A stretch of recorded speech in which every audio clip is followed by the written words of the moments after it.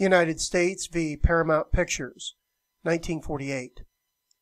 In 1938, the federal government filed an antitrust lawsuit against 8 major motion picture companies, alleging they conspired to control the industry through their ownership of film distribution and exhibition. One of the most powerful tools of the industry was a process called block booking, whereby independent theater owners signed contracts with studios that required them to show a group of films. In 1940, the motion picture companies lost in federal district court on the grounds that their actions fixed prices and created a monopoly, in violation of the Sherman Antitrust Act.